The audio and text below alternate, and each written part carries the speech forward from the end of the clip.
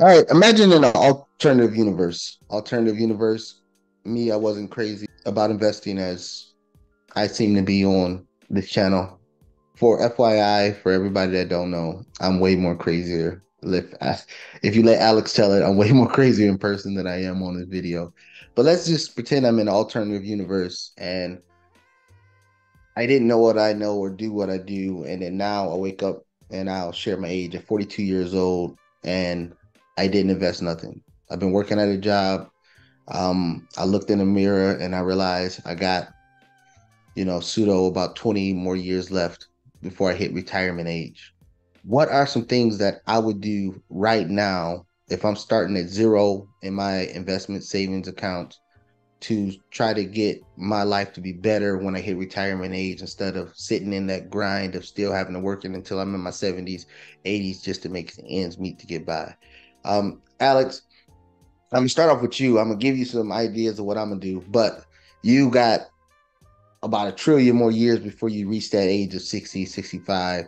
What would you do if you fast forward in life and you didn't have nothing? Or put yourself in the shoes of, friends or family members that's in that situation. What would you tell them to do?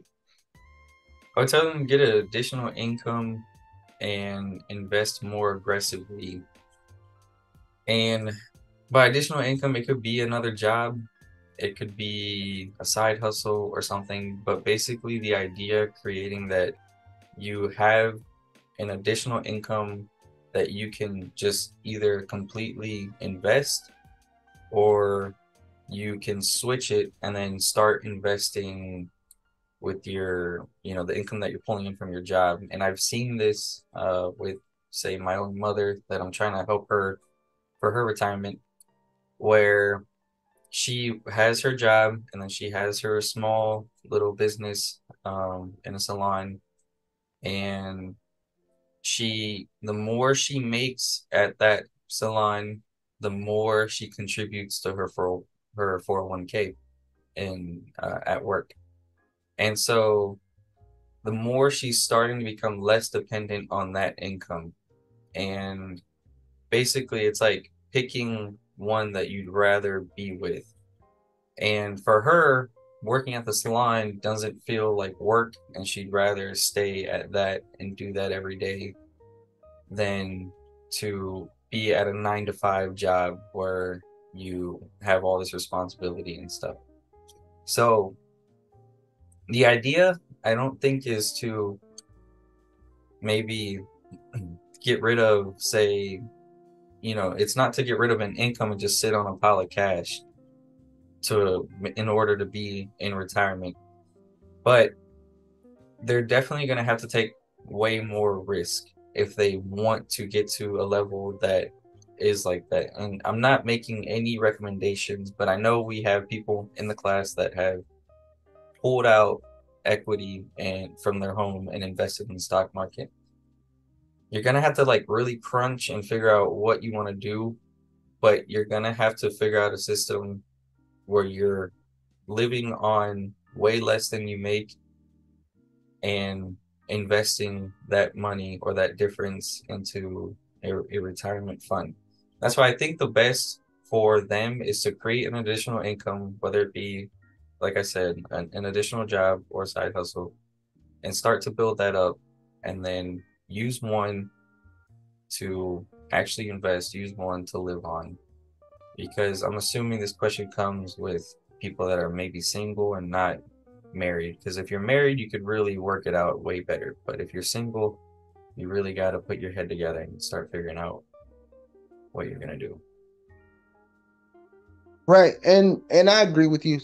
Having a second source of income is paramount because the things that I'm gonna say, and I'm glad you said a second source of income first because I was going to totally omit that from my battle plan.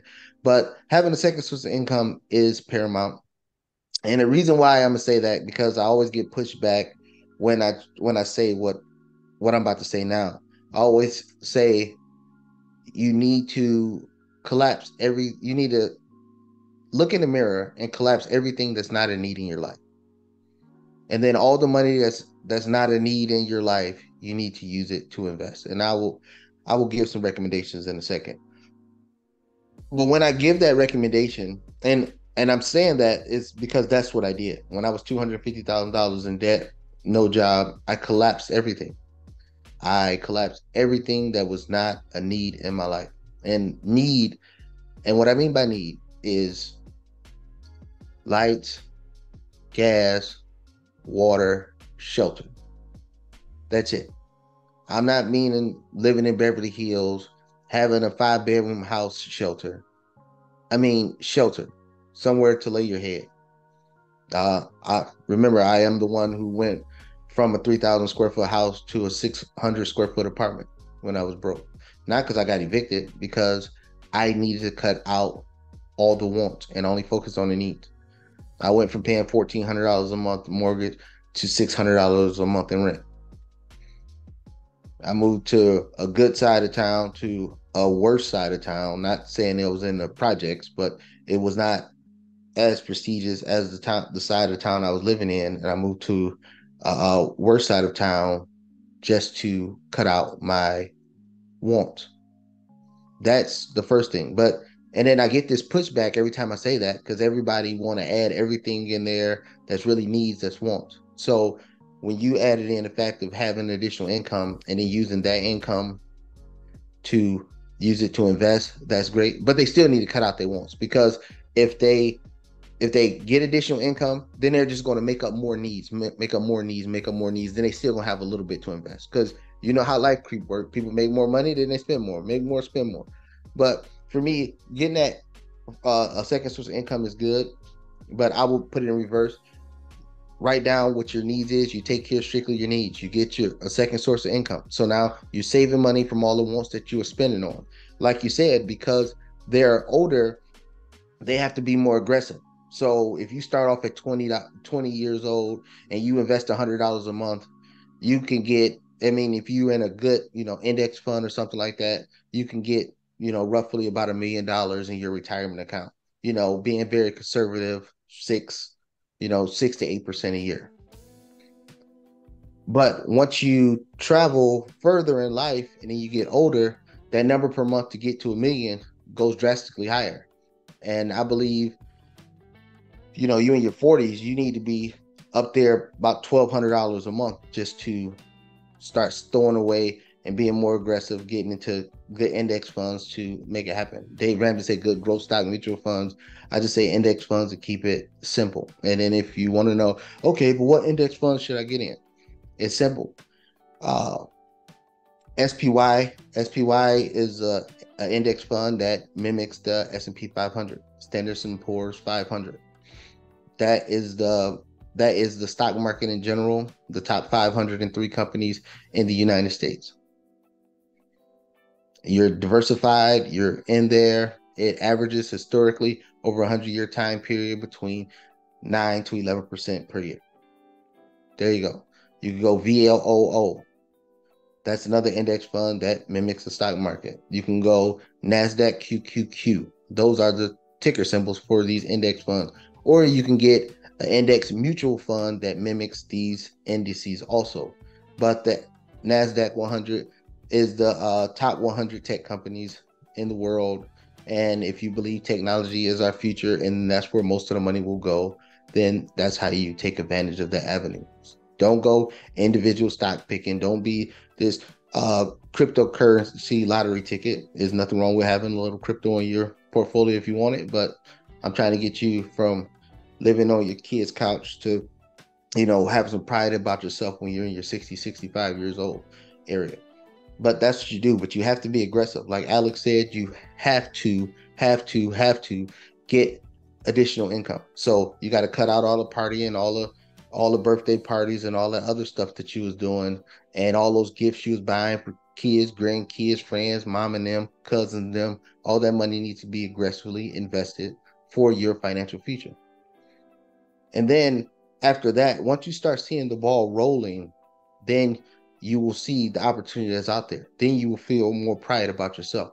Because I was 28 years old, a little bit older than Alex is now. Well, a lot of bit older than Alex is now. I think Alex, he's like 3.5, but a lot of bit older than Alex is now. And when I say flat broke, I was flat broke. I was so broke, it was insane. And then those were the things that I did. I worked on added income. I worked on being aggressive in the stock market and those things. And that's how I got to where I am now. And that's why me and Alex can sit here and talk about what people should do, is because I've been through it, Alex going through it, and we're we're changing our family dynamic, our family tree, and we're not trying to keep perpetuating the family curses that we had before. But Alex, you got anything to add to that?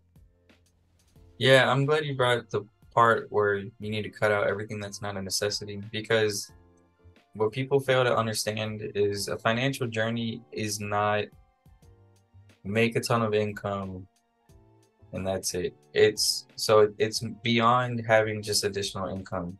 Financial going into a financial journey is your habits. That's the only thing that's going to actually make you successful or prosperous.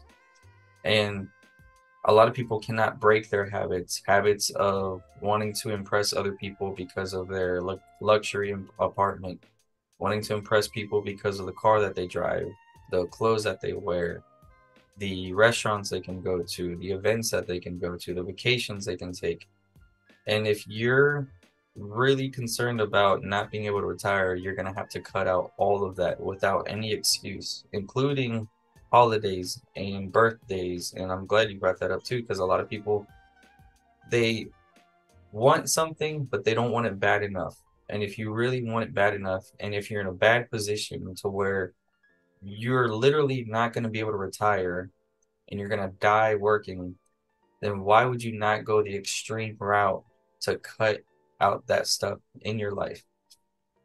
And it's just something that you're gonna have to put a value on. Do you value this one friend's birthday more than your ability to retire? And if that's so, then you have other issues that you have to fix. But people have to change their mindset and change their habits. And that's the biggest thing out of this. Yeah, and the thing is, Alex, to your point, is most people are scared of the peer pressure. I know they talk about peer pressure when you're a teenager, but people have peer pressure their whole life. You know, people, oh, I have to buy this person a gift. Their birthday's coming next year. They're gonna come the year after that and every year following.